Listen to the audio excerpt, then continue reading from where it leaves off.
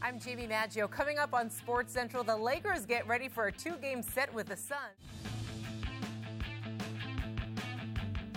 Hey there, welcome to the Thursday night edition. Jaime Maggio with you. Tonight we'll bid a fond farewell to one of Fullerton's favorite sons and head up to Portland to check in on the Clippers. But we'll begin out at Riviera, where wind was the story for the first round of the Northern Trust. Even so, it didn't hinder Phil Mickelson's impressive start. Now, the Clippers were happy to be home, and it showed last night. Lob City on full display during their 18-point victory over the Wizards. Tonight, they headed up the coast to face the Blazers. Blake Griffin.